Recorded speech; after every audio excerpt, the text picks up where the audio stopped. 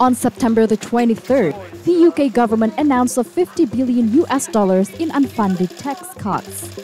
Kingsland Drinks, one of the biggest wine bottlers in the UK, was hit as the pound slumped against a strong US dollars.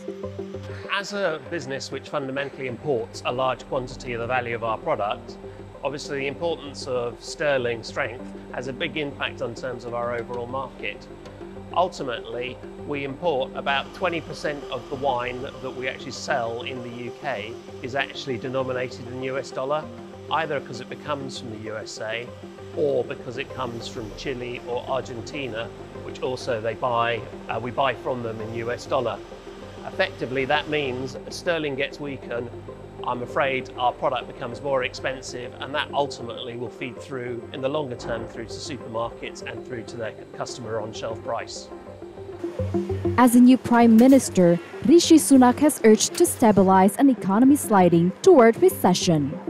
When he was a Treasury chief, Sunak became popular among the public by handing out billions in support to shut at businesses and laid off workers during the COVID-19 pandemic. I will place economic stability and confidence at the heart of this government's agenda.